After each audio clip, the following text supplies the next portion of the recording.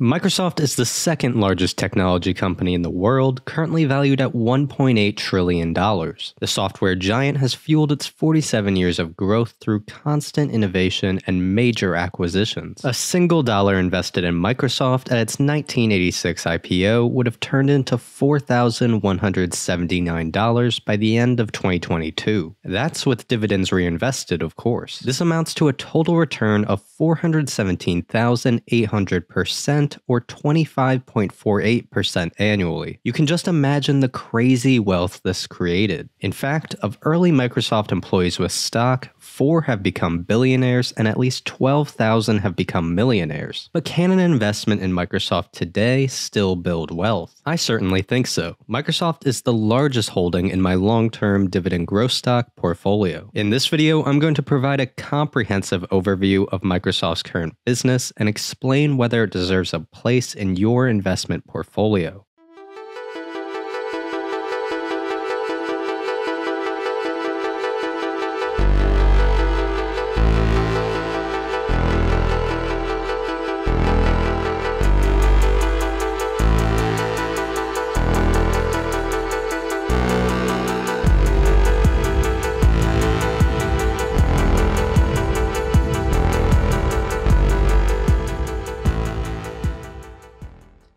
My name is Zach, and you should leave a like and subscribe to the channel if you enjoyed the video. You should never invest in a business you don't understand, so today I'm going to provide a full picture look at Microsoft. First, let's recap the company's history. Microsoft was founded in 1975 by childhood friends Bill Gates and Paul Allen. Both had an obsession with computer programming and aspirations in business. Inspired by the January 1975 cover of Popular Electronics magazine, Gates and Allen developed a basic interpreter for a new personal computing device called the Altair 8800. After striking a distribution deal for the software, Gates dropped out of Harvard and Allen quit his job in order to create Microsoft. The name was an obvious choice for them because they were creating software for microprocessors, so micro soft. By 1980, Microsoft entered the operating system business. They earned a contract from IBM to be its PC's operating system. They created MS-DOS, which would propel Microsoft to become the leading PC operating systems vendor. Paul Allen would resign from Microsoft in 1983 after developing Hodgkin's disease. In late 1985, Microsoft released Windows, which was a graphical user interface for the MS-DOS operating system. This followed the 1984 release of the Apple Macintosh, which first brought this concept to market. This window-based, point-and-click GUI system made personal computers far more accessible to the average person. In 1986, Microsoft became a public company trading under their ticker symbol MSFT. By 1990, they introduced the Microsoft Office suite, which bundled separate applications such as Word and Excel.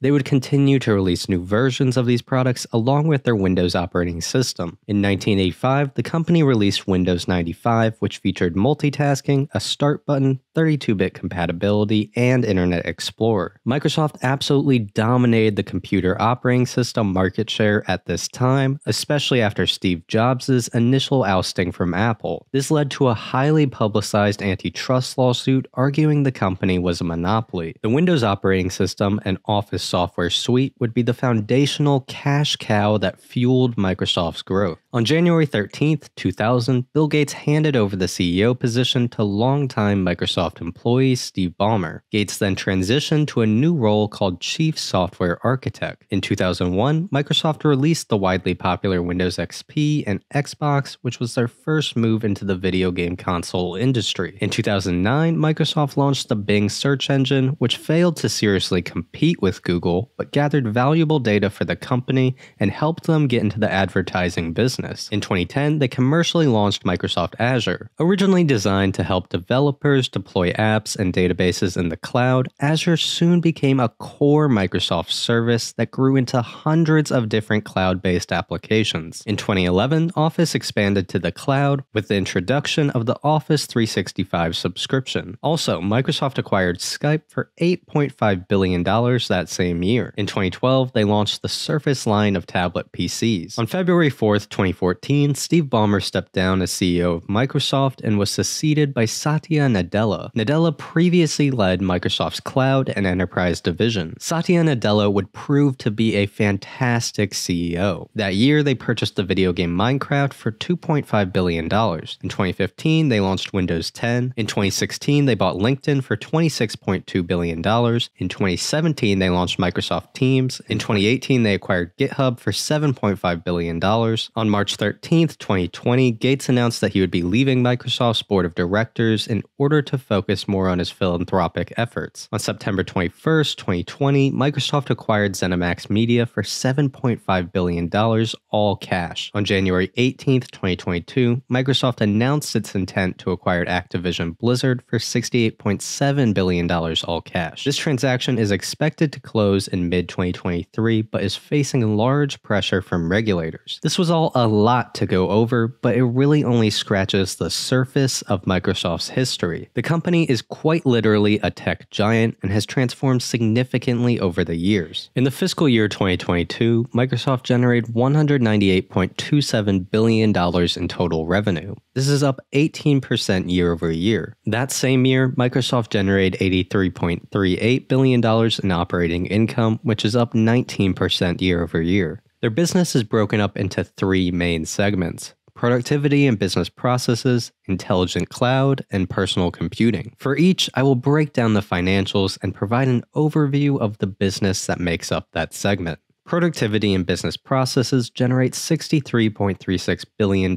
in revenue, up 18% year over year. This segment earns $29.68 billion in operating income, which is up 22% year over year. The segment comprises of commercial and consumer Microsoft Office 365 subscriptions, LinkedIn, and Dynamics 365. Office is the suite of productivity software Microsoft has provided for decades at this point. It includes Word, Excel, PowerPoint, Outlook, OneNote, OneDrive, Teams, and a growing list of many more applications. If you haven't heard of them, you likely live under a rock. These applications are bundled and sold to consumers, families, small businesses, educators, and large enterprises. Over the past decade, Microsoft has transitioned from licensed on-premises software to the cloud-based 365 subscriptions. This business model provides reliable recurring revenue for the company. Additionally, it removes the problem of users not spending money to upgrade to newer versions of the software. This was a growing problem as it became more difficult over time to make compelling improvements to the incremental versions. Additionally, this new cloud subscription model allowed developers to focus on supporting one version of the software since most users will be using the same. This is not only a better business model, but a better experience for the end consumer. It allows users to constantly get the most up-to-date software and access their files from any device while creating a growing base of recurring revenue for the company. Office 365 is now being rebranded to Microsoft 365. Microsoft Office, now Microsoft 365, is a huge profit driver for the company. This becomes obvious when you look at the plans they offer. For home, you can spend $69.99 a year as an individual or $99.99 as a family. For business, they offer plans on a per-user basis. For example, their standard business plan is $12.50 per user per month, and their premium version is $22 per user per month. You can just imagine how quickly this revenue scales at corporations with thousands and thousands of employees. According to their fiscal 2022 annual report, Office commercial products and cloud services revenue increased $4.4 billion or 13%.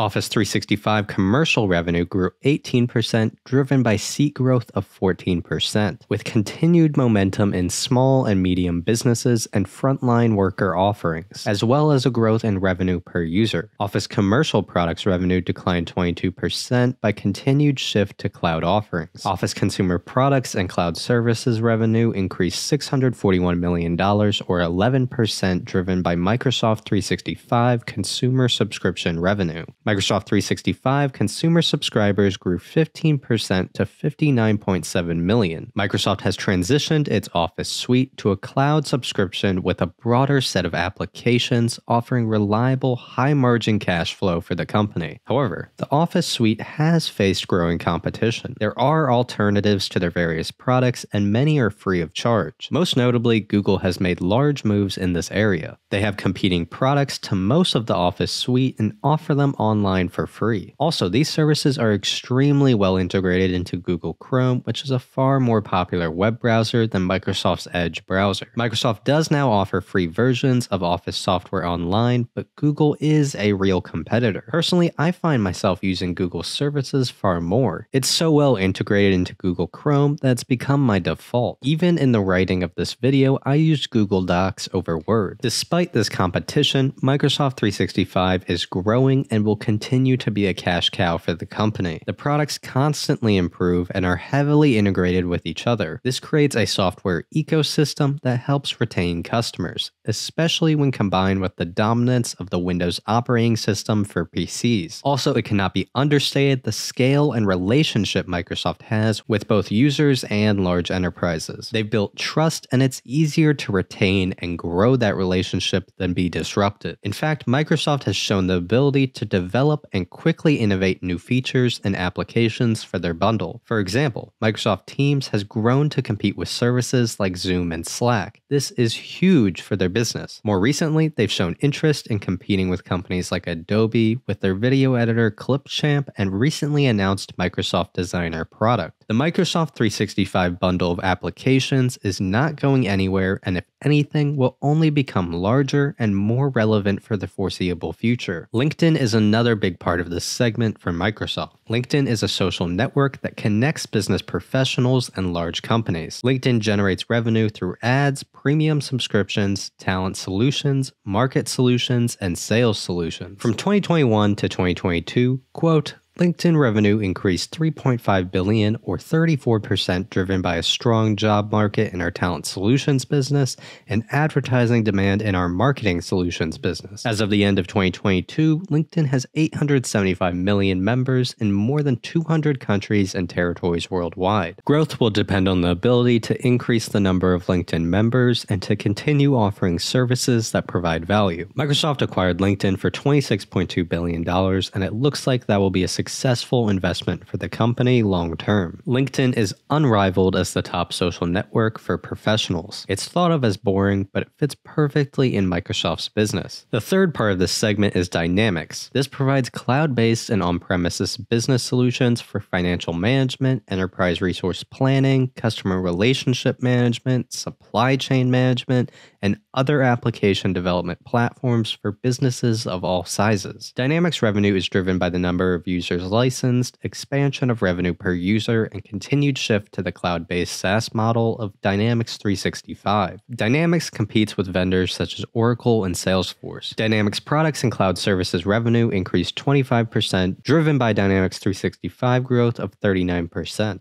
Microsoft's largest and fastest growing business segment is its Intelligent Cloud. The Intelligent Cloud generates $75.25 billion in revenue, up 25% year over year. This segment consists of their public, private, and hybrid server products and cloud services that can power modern businesses and developers. The service products and cloud services include Azure, SQL Server, Windows Server, Visual Studio, System Center, related client access licenses, Nuance, and GitHub. Enterprise services include enterprise support services, Microsoft consulting services, and Nuance professional services. This side of Microsoft's business takes a developer-first approach. Developers!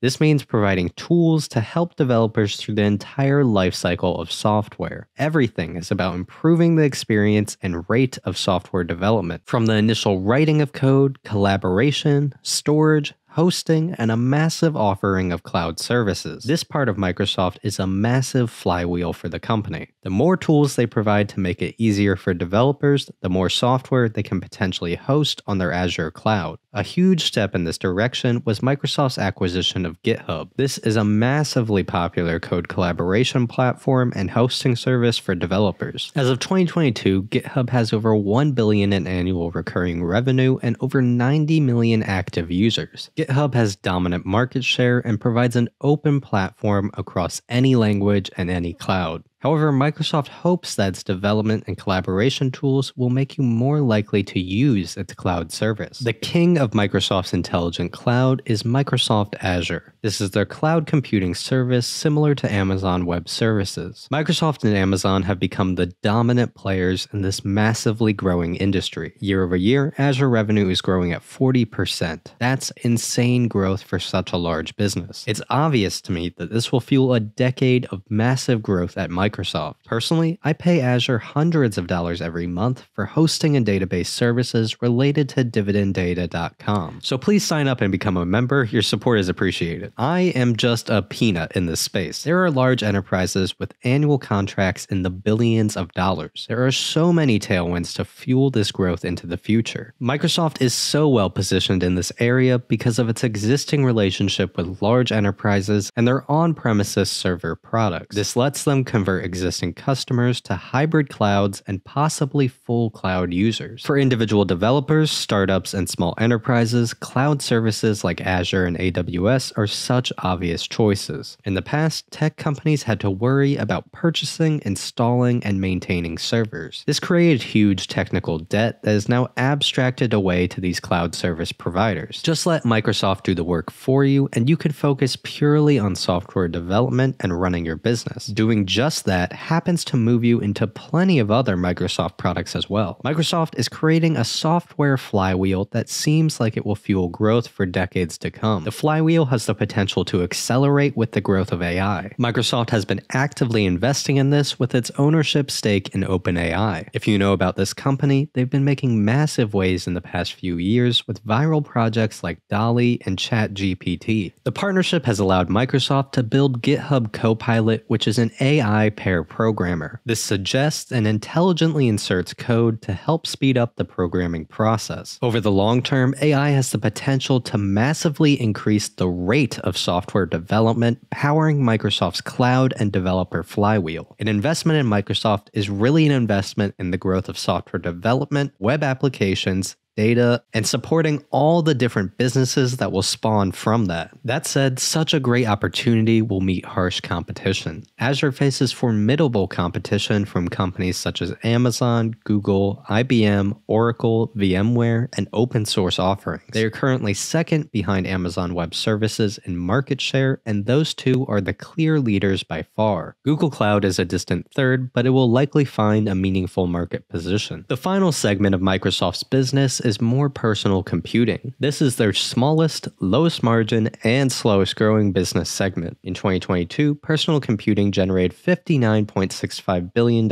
in revenue, up 10% year over year. Operating income was $20.97 billion, which is up 8% year over year. The personal computing segment includes Windows, Surface devices and accessories, gaming, and search. Windows is the operating system you've likely used many times. Among desktop computers, it controls 75% market share with a gigantic lead over competitors. Among all devices, it controls over 29% market share behind only Android. Windows is mainly broken between OEM revenue and commercial revenue. Windows OEM revenue is impacted significantly by the number of Windows OS licenses purchased by original manufacturers, which they pre-install on the devices they sell. Think of Dell, HP, etc. Windows commercial revenue includes volume licensing of the Windows operating system and Windows Cloud services such as Microsoft Defender Advanced Threat Protection. In 2022, Windows revenue increased $2.3 billion or 10%. Microsoft's search and news advertising business is mainly comprised of Bing and Microsoft Advertising. In 2022, revenue increased $2.3 billion or 25%. Search and news advertising revenue, excluding traffic acquisition cost, increased 27%, driven by higher revenue revenue per search and search volume. Gross margin increased $3.1 billion, or 10%, driven by growth in Windows and search and news advertising. Bing has obviously lost the search war to Google, but it's been gaining market share in recent years. Bing's market share is 8.88%, which is up 3% in the past 2 years. I expect this will slowly climb as they differentiate the experience and grow users on the Microsoft Edge browser. This advertising business has the potential to grow significantly over time, and it seems to be a strategic focus. Microsoft acquired Xandr, which is a television ad technology company previously owned by AT&T. Additionally, they struck a major deal to be the exclusive advertising technology and sales partner for Netflix. This has the potential to grow into a big market for the company, but it's very early right now. Microsoft Gaming includes Xbox hardware, content, and services. This comprises of first and third-party games, Xbox Game Pass, Xbox Live, Xbox Cloud Gaming, third-party disc royalties, advertising, and other cloud services. Gaming revenue increased $860 million, or 6%, on a strong prior year comparable that benefited from Xbox Series X and S launches and the stay-at-home scenarios driven by growth in Xbox hardware and Xbox content and services. Xbox hardware revenue increased 16% due to continued demand for Xbox Series X and S. Xbox content and services revenue increased 3%, driven by growth in Xbox Game Pass subscriptions and first-party content,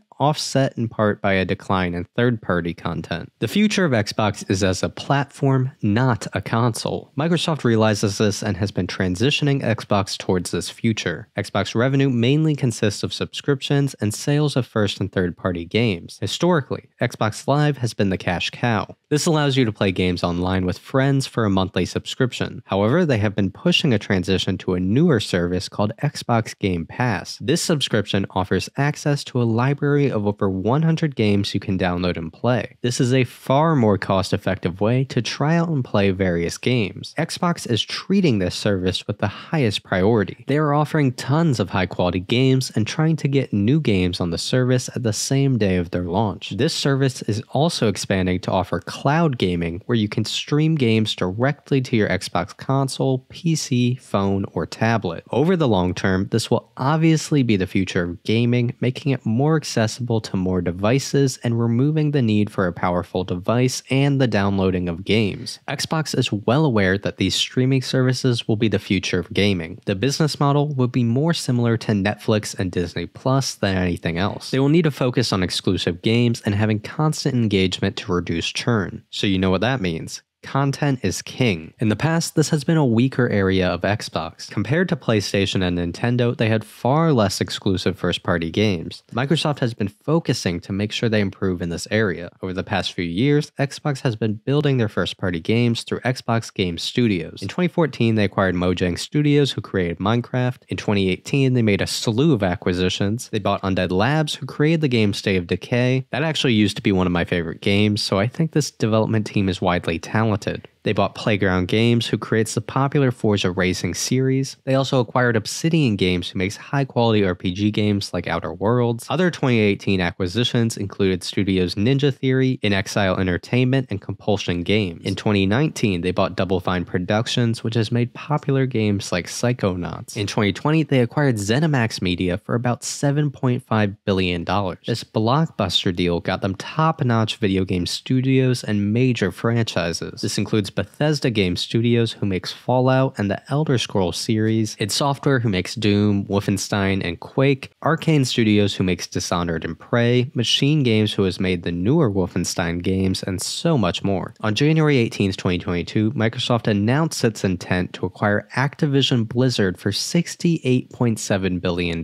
This transaction is expected to close in mid-2023, but is facing large pressure from regulators. Activision Blizzard owns iconic game franchises like Call of Duty, World of Warcraft, Diablo, Overwatch, and mobile games like Candy Crush. This is a huge and obvious signal that Xbox knows content ownership will be incredibly important in the next era of gaming. Consoles will become less and less relevant, with games being all that matters. The devices section includes Microsoft's Surface line and PC accessories. Surface is designed to be a flagship line for Windows, where Microsoft can highlight what a Windows PC can be. It started with their tablet PC form factor in the Surface Pro. After a slow start, this has become very popular. I've used one and I genuinely like it. Over time, the Surface line has expanded to include various laptops, tablet PCs, and desktops. The quality and care Microsoft has put into building this brand makes me think they can genuinely compete with not only other Windows manufacturers, but even Apple. I think Surface is here to stay and will be a growing part of Microsoft into the future. In 2022, Surface revenue increased $226 million, or 3%. As I mentioned earlier, the personal computing segment is the slowest growing and lowest margin business. In 2023, I see growth being slow as this is the segment most impacted by macroeconomic conditions. Here is Microsoft's revenue classified by significant product and service offerings. An interesting observation here is that their two largest revenue segments also happen to be the fastest growing. That seems like a recipe for success. So by now you should have a good understanding of Microsoft's current business. If you couldn't tell already, Microsoft is an absolute powerhouse of a company. Now I'm going to analyze the stock of Microsoft from the perspective of a long-term investor. To do so, I will be using the stock research tool I developed, which is available at dividenddata.com. I would definitely recommend you check it out if you find the data valuable. Microsoft, ticker symbol MSFT, is priced at $245.12 per share, with 7.45 billion shares outstanding, giving it a current market value of $1.827 trillion. Earnings per share over the trailing 12 months is $9.65. At the current price, this gives it a PE ratio of 25.4. The forward-looking annual dividend is $2.72 per share. At the current price, this is a dividend yield of 1.11%. As you can see, Microsoft's price has risen significantly over the past decade. The stock price has fallen around 30% from its all-time high. Personally, I'm using this as a buying opportunity. If we look at Microsoft's annual balance sheet, you can see that they have $104 billion in cash on hand. With $61.2 billion in total debt, this puts them at negative $43.4 billion in net debt. This makes Microsoft a cash-rich company. They also generate extremely reliable, growing, recurring cash flows. In 2022, Microsoft generated $89 billion in operating cash flow and $65.14 billion in free cash flow. This past year, Microsoft paid $18.1 billion in dividends and repurchased $32.7 billion in common stock. This is all very sustainable as the company is a cash cow with a rock-solid balance sheet. Now I'm going to look at their financial metrics on a per-share basis. Over the past 5 years, revenue per share is growing at a 17.9% compound annual growth rate. This growth seems to be accelerating, which is unique for such a large established company like Microsoft. Over the past 3 years, net income per share is growing at a 23.8% compound annual growth rate. In that same time, free cash flow per share is growing at a 20.35% compound annual growth rate. In 2022, Microsoft generated $8.69 in free cash flow per share, up 16.88% from 2021. Over the past 10 years, the compound annual growth rate is 9.55%. I think that is a conservative estimate to project forward. However, I think it's likely this is exceeded given the growth of Azure and Microsoft 365. As I mentioned earlier, Microsoft is a high-margin business with 68% gross margins and 36.69% net margins. Here you can see that Microsoft has $173 billion in shareholder equity and negative $46 billion in net debt. Since 2004, Microsoft has been consistently buying back shares at a high rate. This increases your relative ownership stake as a shareholder. On top of this, Microsoft pays a quarterly dividend that has been growing at a high rate for 18 consecutive years. Over the past 10 years, the compound annual growth rate of the dividend is 11.99%. Their most recent dividend increase is 9.68%. Based on the growth of their free cash flow and earnings, I'd expect this growth to continue well into the future. Their dividend payout ratio is 25%, which is incredibly sustainable. When looking at Microsoft's business, there is very little to complain about. It's an absolute powerhouse. In my opinion, Microsoft hits one of Charlie Munger's favorite qualities in a business. It drowns in cash. He explains this idea in the following clip. We tend to prefer the business which drowns in cash. It just makes so much money that one of the main principles of owning it is you have all this cash coming in. There are other businesses like the construction equipment business of my old friend John Anderson. And he used to say about his business, you work hard all year, and at the end of the year, there's your profit sitting in the yard. There was never any cash, just more used construction equipment. We tend to hate businesses like that. Yeah, it's a lot easier to understand a business that's mailing you a check every month. Microsoft is a prime example of a business that drowns in cash. It's a high-margin software business that scales far faster than its costs and provides reliable subscription revenue. This money just keeps piling up into Microsoft headquarters, padding their impressive balance sheet. Microsoft then uses this money to reward shareholders with buybacks and dividends. Additionally, all this cash gives them the ability to make important strategic acquisitions without debt. This puts Microsoft in such a dominant position. Money just keeps piling up and the rate of it keeps increasing. In my opinion, Microsoft is one of the highest quality companies you can buy. I've been buying more of the stock and have actually made it my largest position in my long-term dividend growth stock portfolio. I own 94.33 shares at a cost per share of $244.30. This gives it a total value of $23,123. I will continue to add to my Microsoft stock position on price declines and dollar cost average over the coming years. There may be plenty of price volatility over the coming months with the expected 2023 recession and the possibility of the Activision Blizzard acquisition being blocked. I will use both of these as buying opportunities to continue increasing my ownership stake in Microsoft. In fact, I hope the price declines. The cheaper, the better. So that's my plan for buying Microsoft stock, but don't take my advice blindly and be sure to do your own research before making any investment decisions. Thank you for watching Dividend Data. Let me know in the comments if you'd like to see more stock review videos. Please sign up for dividenddata.com to use my in-depth stock research tool. You can also follow me on Twitter for breaking dividend news, updates on my buy/sells, and all my dividend payments coming in. Thanks for watching.